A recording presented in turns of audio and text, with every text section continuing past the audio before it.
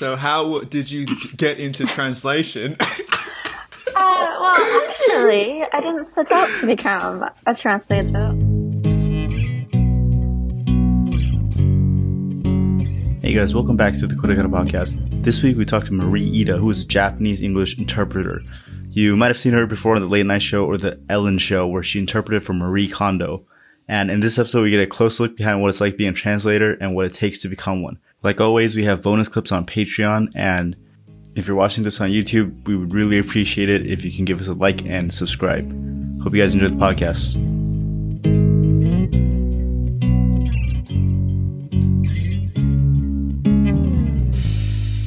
Hey, what's up, guys? Welcome back to the KoreKara Podcast. My name is Raza, and I'm joined by my co-host, Eric. We talk to people of all types of backgrounds about their lives in Japan, studying Japanese, or even tips and tricks on how to learn the language. This week, we're joined by a very special guest in Marie. Yes, so Marie's a Japanese English interpreter based in the United States.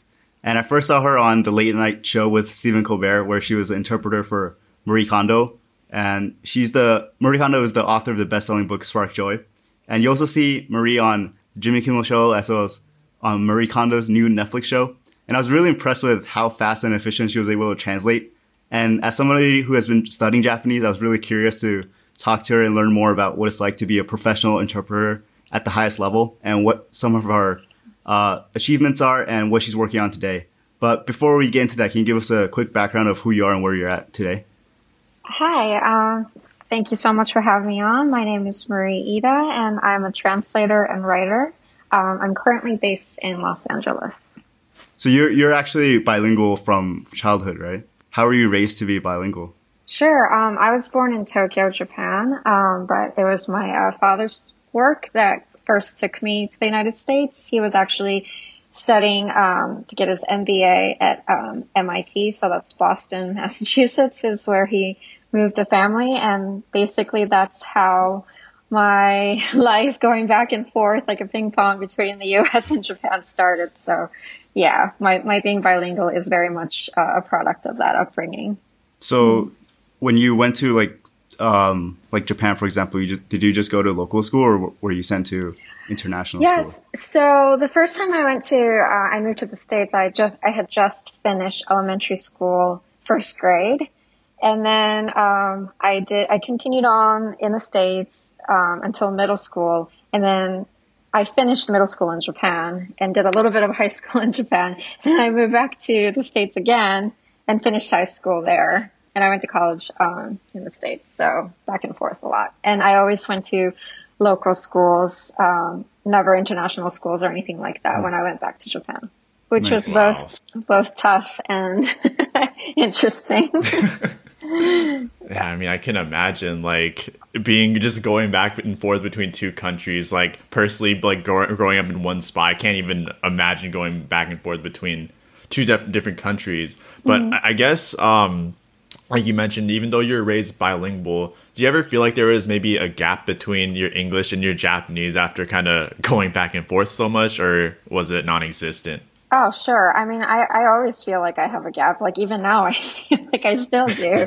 I feel like I'm constantly learning Japanese and English. It's like a never ending thing.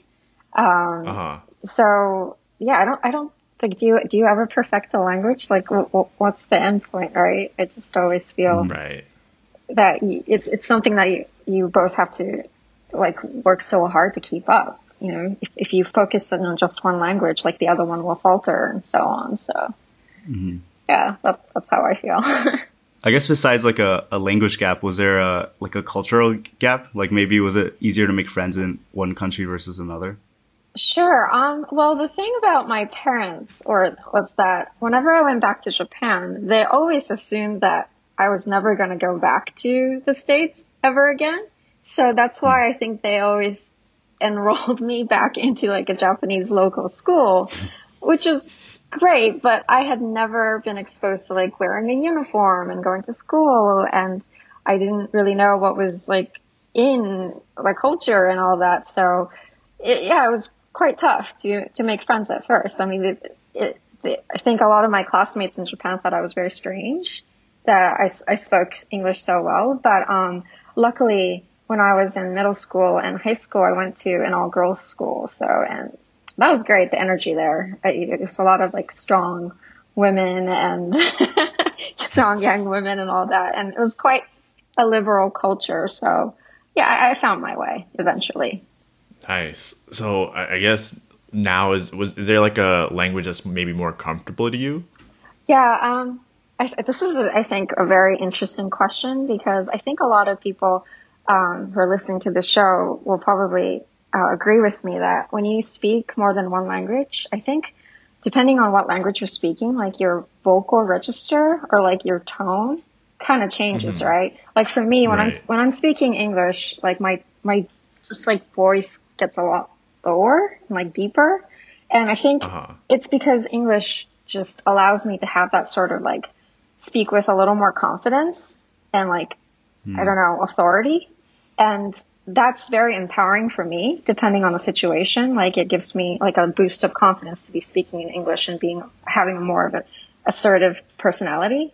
But at the same time, I'm also very comfortable when I speak Japanese because what Japanese language allows you to do is to sort of like keep a distance from people. It's like, it gives you like an invisible cushion, you know, between you and other people. And I like that too. So it really depends on the situation for me. I see. Does that make sense? Yeah, I mean, it's also kind of interesting. This is kind of a different example, but when like Eric and I have been to Japan, it's we kind of also sometimes tend to take advantage of the opposite of that in case, like, let's say we're in a very maybe uncomfortable spot. There's something called the gaijin pass that we can sometimes take advantage of.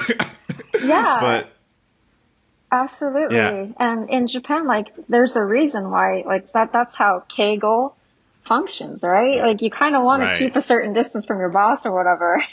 Kind of, you don't have to, like, get so close to them. And it's very interesting how that works. But in America, like, there's no such thing as a Keigo. Not really. So I guess you get to have more of an informal conversation with everyone at work, for instance. So that's always fascinated me. Yeah. I mean, it's always great not having to learn Keigo too in English. Yeah. I guess you can, like learn like British English or something and get the accent down and sound a little more polite. Like only with your boss you speak British English. Yeah. I'd love to try that someday. I wonder how that would go. Yeah, I have an interpreter friend. He's Japanese, but he has like the most perfect British accent because that's where he grew up. And and he just sounds so much better than I do like when we were speaking in English. Yeah. Oh man. I mean, it's always interesting. Like we've seen some people too who were in the same. Actually, there's one person that we saw on YouTube. This guy pretty much grew up in Japan, but he first went to the States, so he first got like an American accent, but then he went and lived in Europe, so then he got sort of like a British accent, and then he went to Australia, so now his accent's kind of like a big jumble between the three, and it just constantly switches depending on who he's talking to. Wow, that's fascinating. Yeah, and I wonder like how that, you know, shapes his personality too, right? Like that's what I was trying to say about like the vocal register and stuff. I don't know. I think language and dialect and all that like really influence how you present yourself, I think. Definitely. Yeah, I'll try working on my British accent for the next podcast maybe.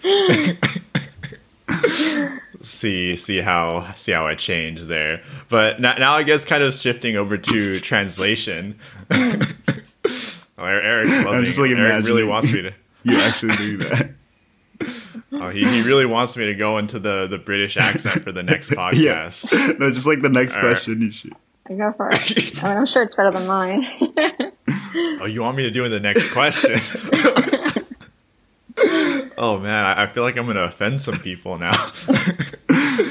You know, I'll take a stab at it. If it goes well, it goes well. If it doesn't, maybe I'll just like have a really bad voiceover or something and make it very obvious that it was edited out.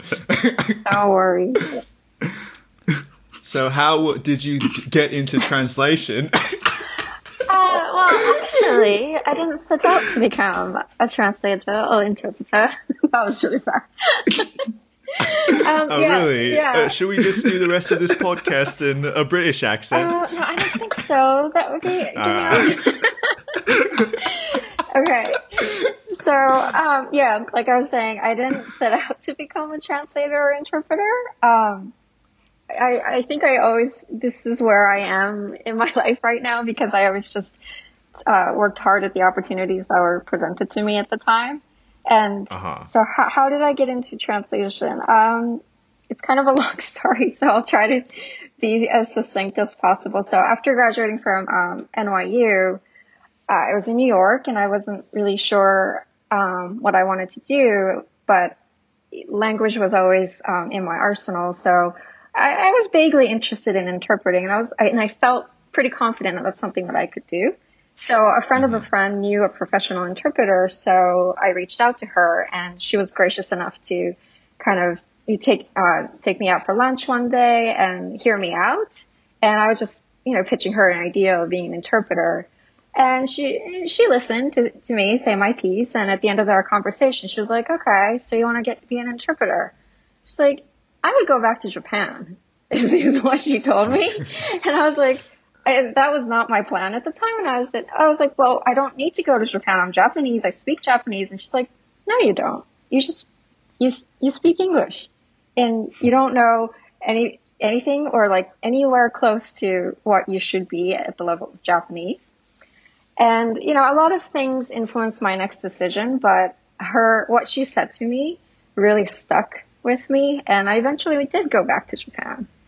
And in Japan, I took various odd jobs. I worked for a magazine called Metropolis, which was Japan's English language magazine, for foreigners and tourists and so on. And I was a writer there. And other jobs that I had was, I worked for a film production company that produced a lot of not only Japanese, but American films as well.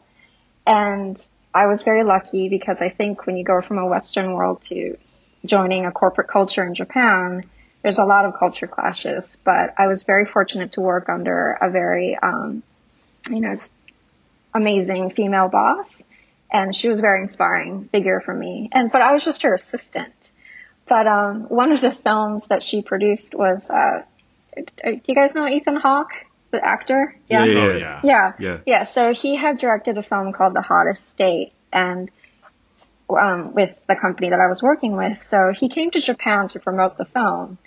And obviously we were doing this thing called a press junket, which is basically the Hollywood actor is in a beautiful suite of a hotel, and the members of the media just come one by one to ask him questions, right? And obviously we needed an interpreter. And I was just an assistant, so I'm not really sure what happened, but the first interpreter that they hired for him didn't work out. And suddenly my boss was without an interpreter. And so they were kind of in a bind. And she turns to me and says "Oh, you speak English. You should be interpreting." So my first brush with being a real interpreter was with an A-list Hollywood actor. And I had no idea what happened. So they were just kind of biding time until they could find a real interpreter. So I just had to, step in for the moment. And right. I'm sure it went terribly. I have no memory of it because I'm probably traumatized. but afterwards, the real professional interpreter showed up, and I was able to look at her work closely, and I was mesmerized, and I just saw how eloquent she was, her word choices, and just how well she facilitated that communication between both parties. It was just amazing to see. And from there, I was oh, well, this is something that I'd like to get better at. Wow. Way to take advantage of an opportunity. Oh, wow. From there, afterwards, I wanted to get better at interpreting. So basically what I did was just started cold calling I called a lot of art and culture magazines in Tokyo. And I asked them oh, I can speak English. Do you need an interpreter? And not everyone returned my calls or emails, but some editors said, sure. and these were Japanese magazines who were constantly having, foreign artists that they needed to interview. So they took me along, and that's how I kind of gained experience, I guess. I see. Yeah. And I know you also had experience going and interpreting for various groups. Mm-hmm. So I guess like when you were like interpreting for all these groups, how was that kind of after you got the experience in Japan and kind of went back to America? I guess how was I see it. So I guess after gaining all the experience in Japan, how did you transition back to America? Well, this was after I only started interpreting for those organizations after I graduated from Columbia for grad school.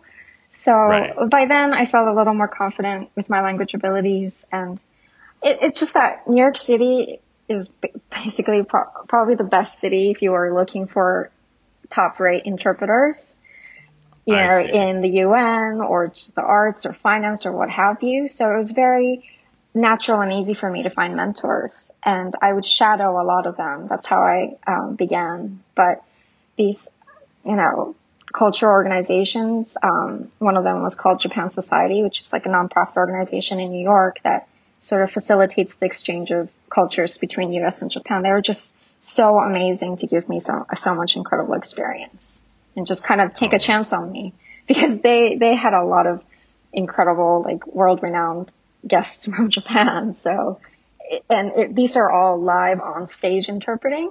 So basically, if I made a mistake, the audience would know.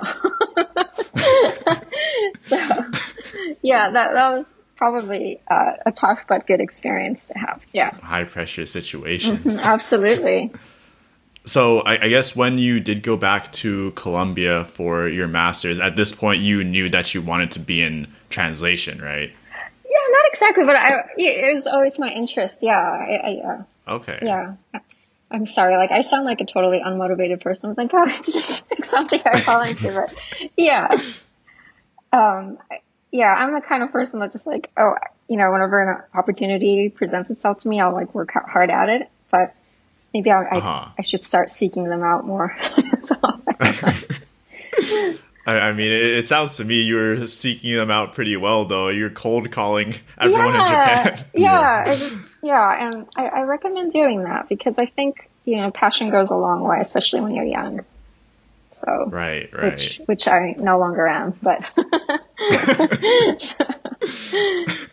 So how did you actually study interpretation? Like you talked about shadowing, but did you go through like formal training as well? Well, see, and this is something that I can, you don't have to do in person. Like nowadays, there's so many, you can just go on YouTube and look at like interview sessions with artists where there are interpreters present.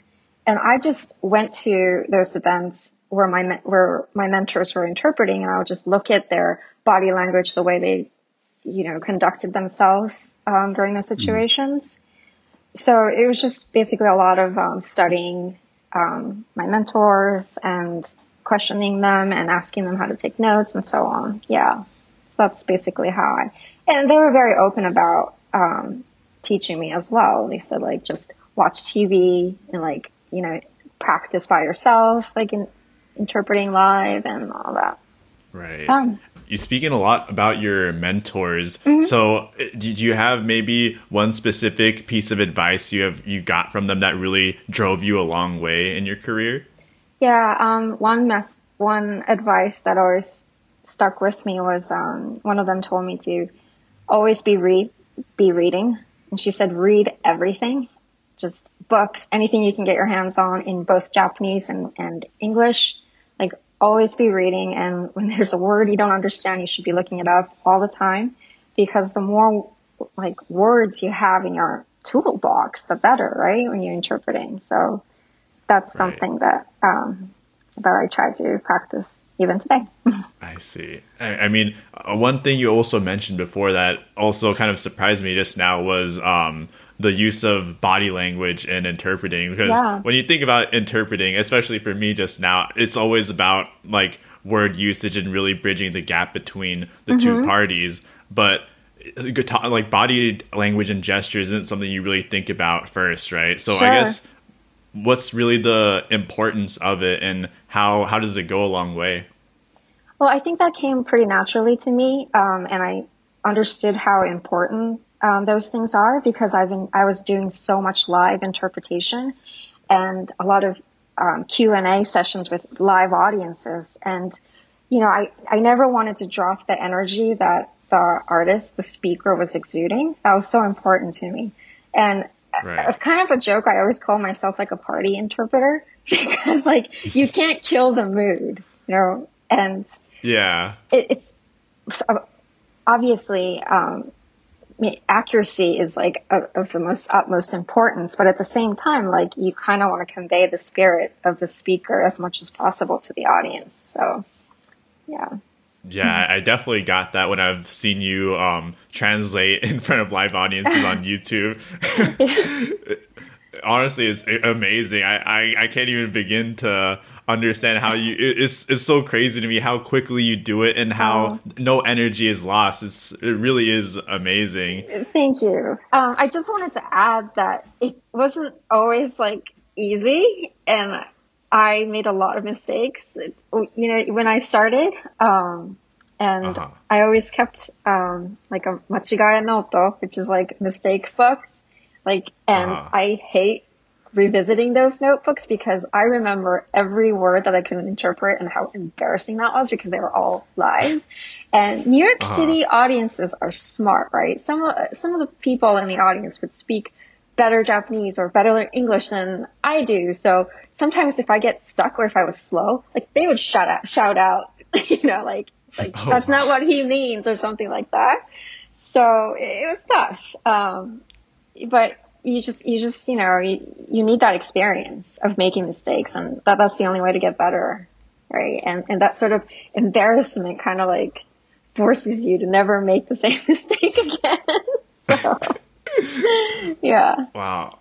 That's like completely different from how I kind of envisioned gaining experience, especially I guess you were in New York too, but it kind of reminds me of like a stand-up comedy and you tell like a bad joke and everyone's like, oh, get off the stage. Absolutely. I don't know if I'm like, okay. I don't know like how old you guys are. So like, I don't know how our age difference, but like, that 8 Mile song by Eminem. Yeah. Like, how it goes? Like, he's like getting himself like worked up to do like a rap battle. Like, that's how I feel whenever I interpret. Like, if you miss this moment, like it's never coming back. And like, you're back to like that. Yeah, I felt that, So. I'm glad.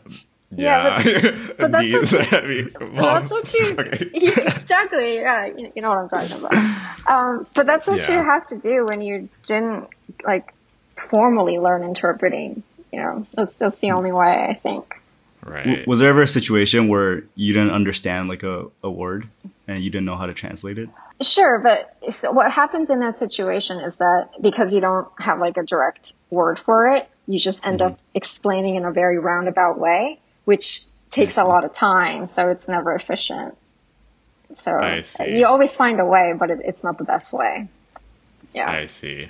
So would you say that's another main principle of translating, being very efficient and concise with your words to get the idea through as little words as possible, or maybe like as little words as possible while conveying like the same emotion maybe?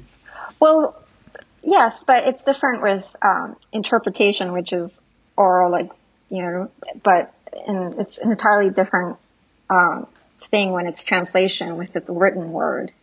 So when you're doing written translation, it's always one-to-one correlation, right? If that makes sense. Right. But with interpretation, yes, speed is just as important as accuracy. So you just take what comes to you and hope that it's the best. Yeah. Yeah, I mean, one thing I was also wondering was when we found out that we'd get the opportunity to interview you was did you ever feel nervous going up on these TV shows? But now hearing that you've gotten all this like experience before, where you're already live on stage, it makes a lot more sense. But did it ever get to you when you were going on these TV shows, despite your previous experience, that would you still get nervous going on? Well, a lot of these TV experiences was for promoting Marie Kondo's show. So I always knew that, and it's always the same, but with interpreting, you got to keep your ego in check, right? It's not about you. You're there to provide a service, and it's the speaker's, opportunity to shine. Like, you're there because of them. So I always have, and that kind of helped me to think like, oh, nobody's paying attention to me. I'm like a microphone. I just need to do a job, and nobody's looking at me. And when you're successful as an interpreter, nobody notices you, right? That connection between the speaker and the audience is seamless.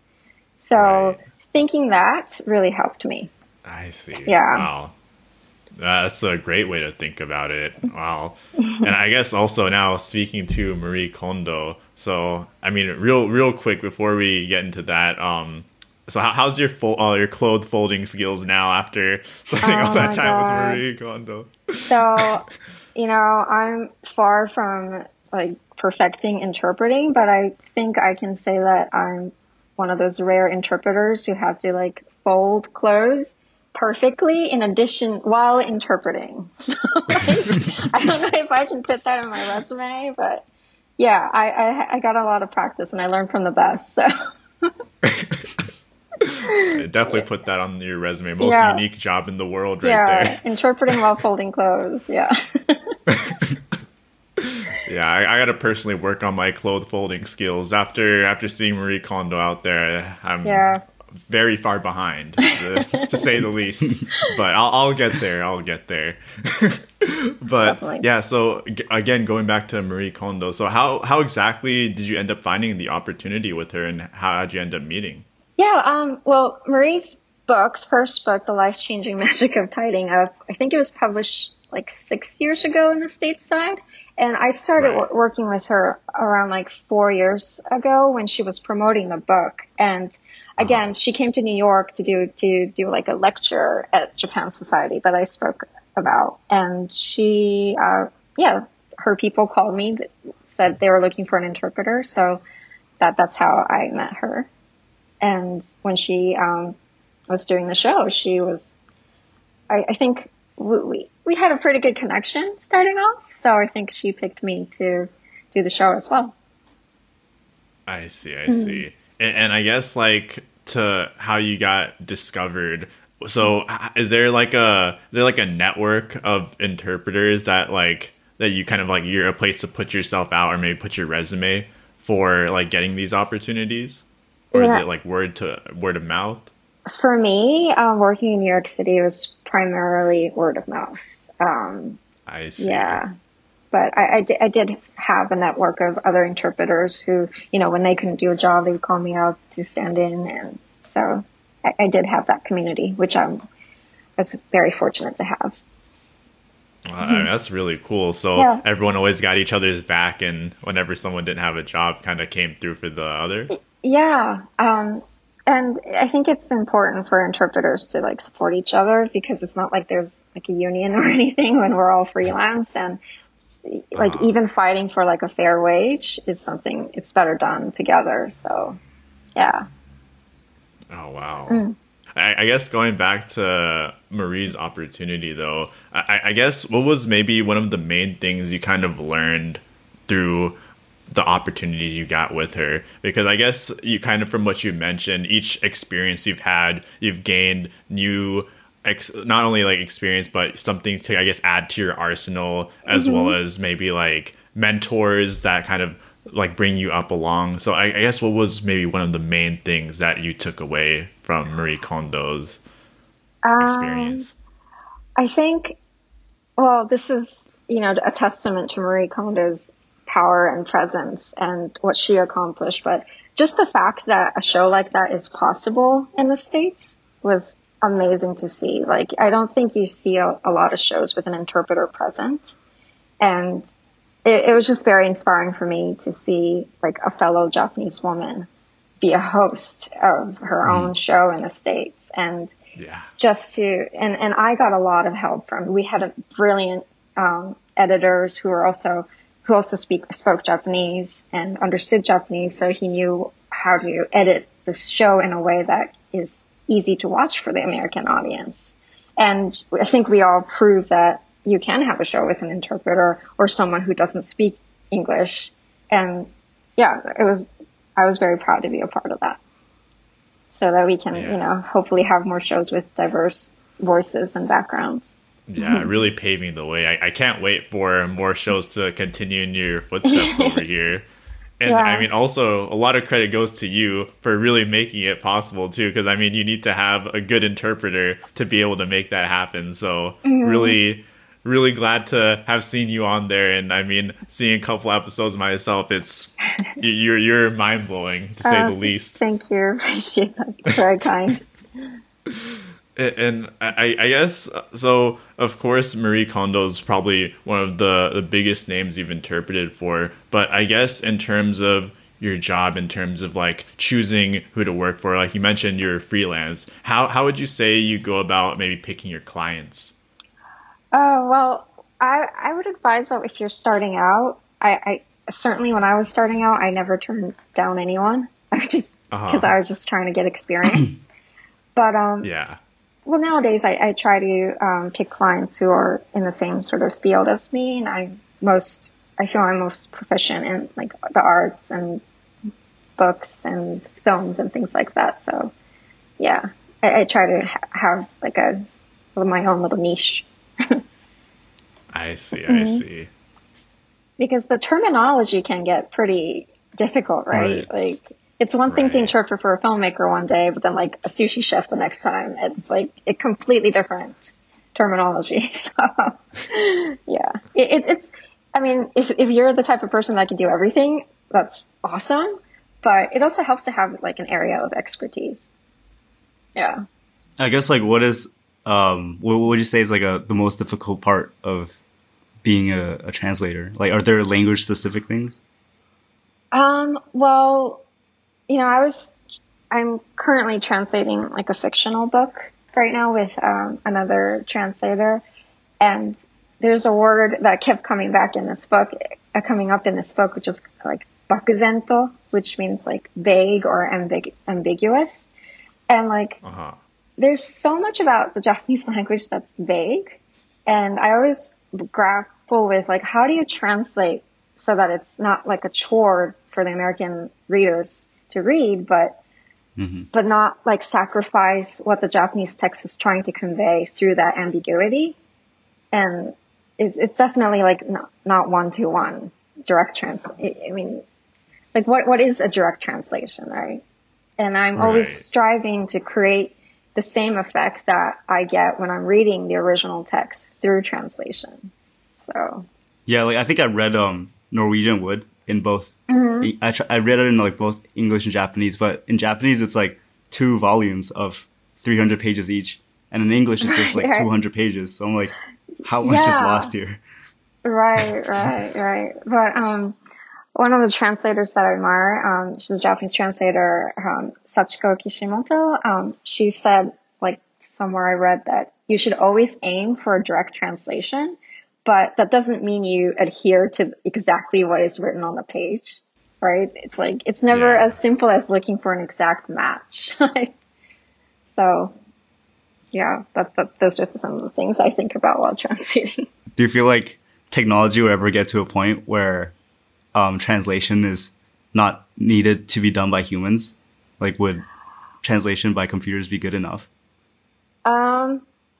Yeah, well, I mean, I think for specific fields that might be possible, like emails and things like that. I'm sure it's possible, but like I said, with human to human, like communication, like there's so much that's lost, when it's not done by another person, right? Like, I don't know. But then I got really sad when I went to Japan last time and I saw like this AI translator thing, and I was like, oh god, that robot's gonna replace me soon. But I think we're ways away from that, so hopefully by the time, yeah, should be okay for now. Yeah, it was the robot's not going to replace you if we give it a 1-star review. We got it. Good to know.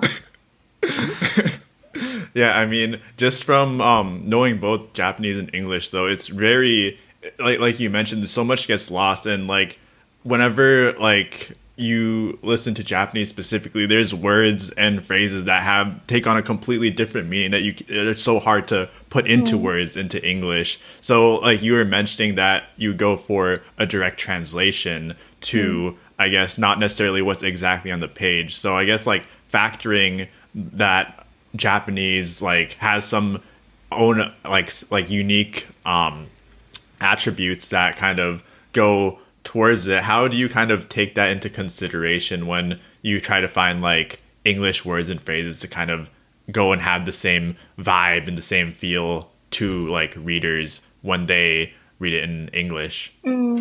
I try to pay attention to when I read the original text, or even when I'm listening to the speaker, like what kind of image does it evoke in my head, and how can I recreate that image with English? So I see. Yeah. So it's like very important if you're translating like a book that hopefully if you're translating into English, the reader will get the same effect that you got when you're reading Japanese, you know? I see. So, I see. Yeah. Yeah, I mean, that's super interesting to hear in terms of like, it's kind of like reverse engineering what's kind of the end product, right? Exactly. But, you know, it's not like a science, I don't think. So I think that's why it's so important for there to be various translations of the same book. I think that's totally needed and fine to have, because everybody reads text in different ways. Like, you know, we may be reading the same text, but what it gets created in my mind might be totally different than you guys is, right? So, right. Yeah. So I think it's great that so many of your listeners are learning a new language and, you know, giving a go at interpreting and translating. Also, one thing I wanted to ask was, so I don't know if you've ever seen this movie Kill Bill, but in the movie, there's a scene where basically like this Yakuza boss, she's like a Japanese American, and her translator, her interpreter is like a American woman. And I thought that was really cool. So I want to ask, like, did you ever meet any like interpreters who weren't actually raised to be bilingual? Yeah, well, you know, I'm translating this book called Lady Joker right now. It's going to be published this April. And my co-translator, she has so much more experience than I do. Her name is Alison Markin Powell, and she's translated so many amazing Japanese books, and she's completely like, she studied in university and graduate school and so on, but she didn't grow up in a bilingual culture, or a bilingual environment or anything. So yeah, I think some of the most impressive people I've met who are, you know, multilingualists are self-taught. So yeah. Oh, wow. I think that's what, you know, the first person that I mentioned when I first wanted to be an interpreter, and she told me to go back to Japan. Like, when you grow up in a bilingual experience, you just you feel like by default you can interpret, but it takes so much more dedication than that. And self-taught people have that passion and dedication. So. Wow. Yeah, I mean, I it's really powerful to hear too. I mean, being able to kind of pick it up like towards like later in life too, because you always have that sort of stigma of like, oh, you can't learn a language unless you're a kid. You always hear that here and there. And when you see people go and picking it up in like college, graduate school, and then transforming that into a full-time career and being really good at it, you know, it's really amazing to see all the hard work and everything that goes into it. And I'm like you mentioned before, like I'm sure our listeners would be very excited to hear it's a possibility, you know, because a lot of times you hear that, oh no, that's impossible. But when you hear it's a possibility, it like sparks the opportunities to come up for other people just maybe listening. So I'm really excited to see what happens hopefully here. Oh, good. And I think translating like, you know, any text or even like manga or whatever you're reading, trying it out is like the best way to learn Japanese. You know what I mean? Just try translating Japanese into English, like on your own, because that's like the best way to understand how Japanese language work, how it's constructed, you know? So I really recommend doing that because like you speak English, right? And you're learning Japanese, but you know how to speak and write in English. So try your hand at translating. It's the best way to learn, I think. Yeah, for sure. And I guess lately we've been talking a lot about written translation here, where previously we were talking a bit more about oral translation. So I guess for you personally, Marie, which one would you say you prefer more, oral or written? Well, I think right now my focus is on written translation and writing in general. It's my first love, so I'm gravitating towards that these days. But there's, nothing beats the thrill and pressure of spoken interpretation. Yeah, and like being told live that you're doing it wrong. But with translation, like you definitely have more time to craft your art, and yeah. Nice. Yeah, definitely. Yeah, maybe one time I'll go try it out just to get booed off stage. We'll see. Yeah, but you'll never make the same mistake again because you're just like, oh my god, what did I do? My one and only live translation. My mistake was going up on stage. I'm sure you'll be great. Yeah. So like in other interviews that you've been on, you've mentioned that it was kind of hard for you to feel at home in like either Japan or the United States. So I guess like today, like what would you say your relationship with both of those countries is? I think when I was younger, I felt very frustrated that I couldn't relate to like completely feel at home in either countries. But nowadays, like I think it's natural to feel that way, and right. It's just, I think it's, if you're lucky, you'll find like a person that your friends you feel most at home with, and it doesn't really matter where they're from or what culture they're from. So yeah, I'm lucky to have friends and family in both countries that I feel comfortable with. Do you still like move back and forth between the US and Japan? I do because I'm based here, but my family is in Japan. So, I mean, it's gotten a lot difficult with COVID, but yeah. But I try to go back as often as possible, and for my work as well. So for your work, so you have work that you're doing in Japan as well right now? Right now, well, I'm translating a Japanese book. So that sort of, and the author is Japanese, and she's still very much, active in Japan, and she's a very influential figure. So yeah, I love getting to have that connection to my home country.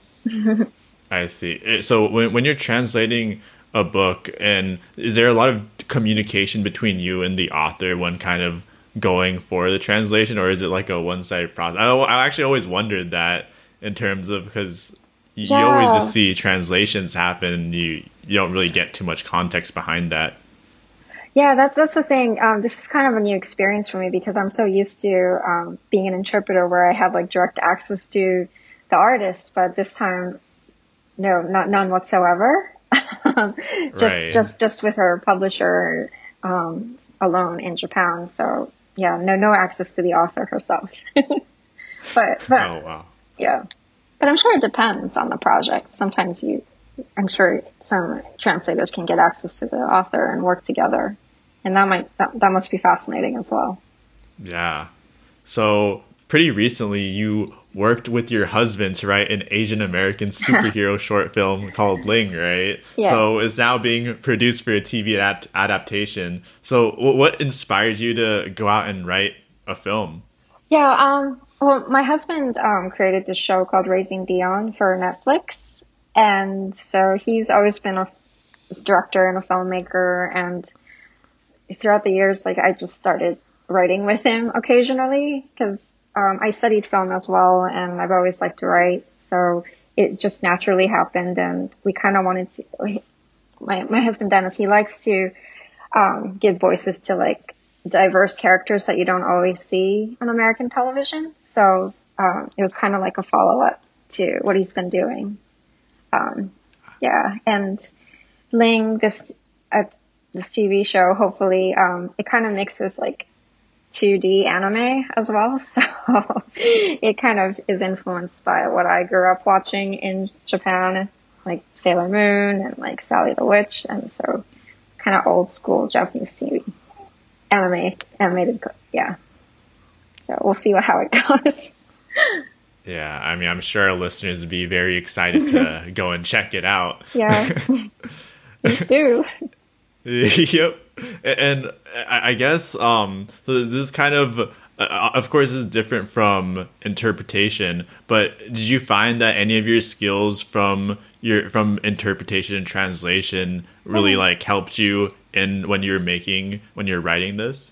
Yeah, because I think translation and interpretation, like they both deal with words, and I think translation especially helps you understand the craft of writing fiction, and it just slows down the process more of like you kind of break down what goes into like a fictional piece and when you're translating. So yeah, I think it definitely helped me in a sense.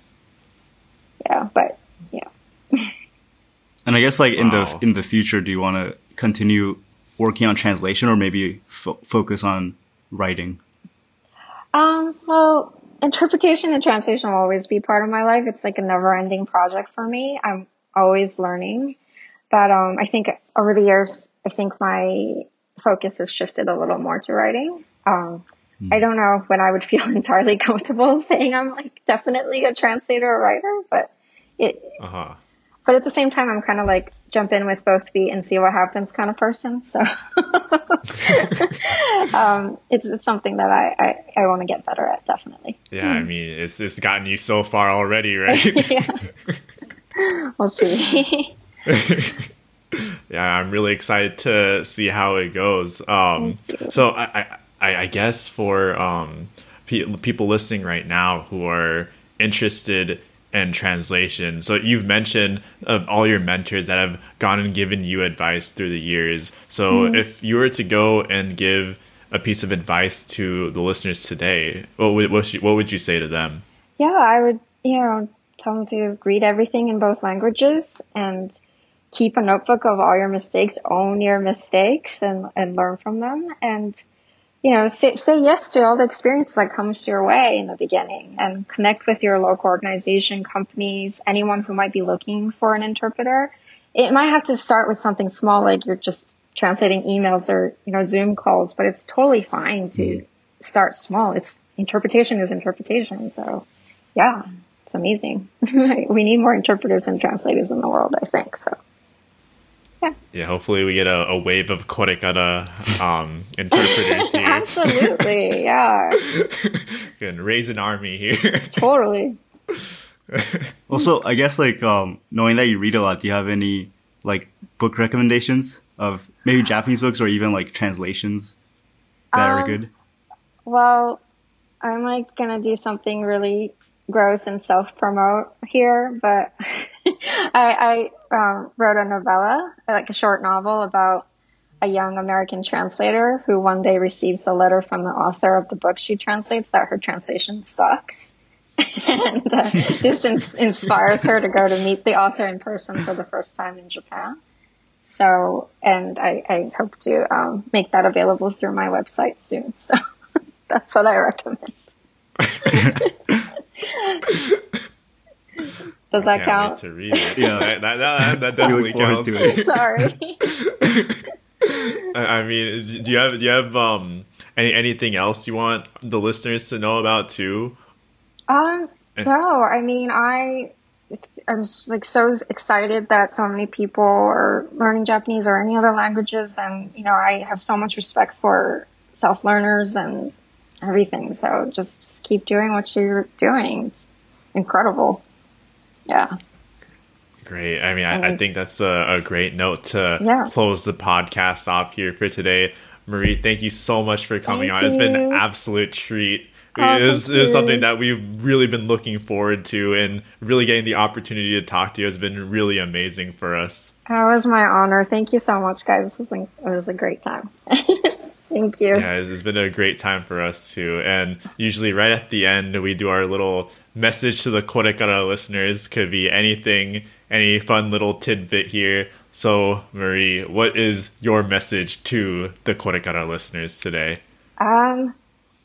Translate more, interpret more. Just don't feel like you need permission. Go and do it. And if we ever become audience for each other, we'll try to be kind and like not yell out that you're doing it wrong. Positivity. Yeah. Positivity. All right. Yeah. Cool. Hopefully you'll go teach us how to fold some clothes too. That I can do.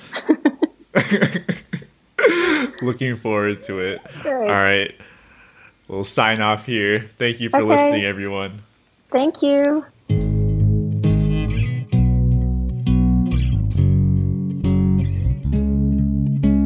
Hey guys, thanks for listening to our podcast. Just want to quickly shout out our patrons, Sadboy, Izinga71, Light, KH90, Jack, Drew, and Miku. And if you want to support us, we have bonus clips of almost every episode on Patreon. And see you guys in the next episode. Peace.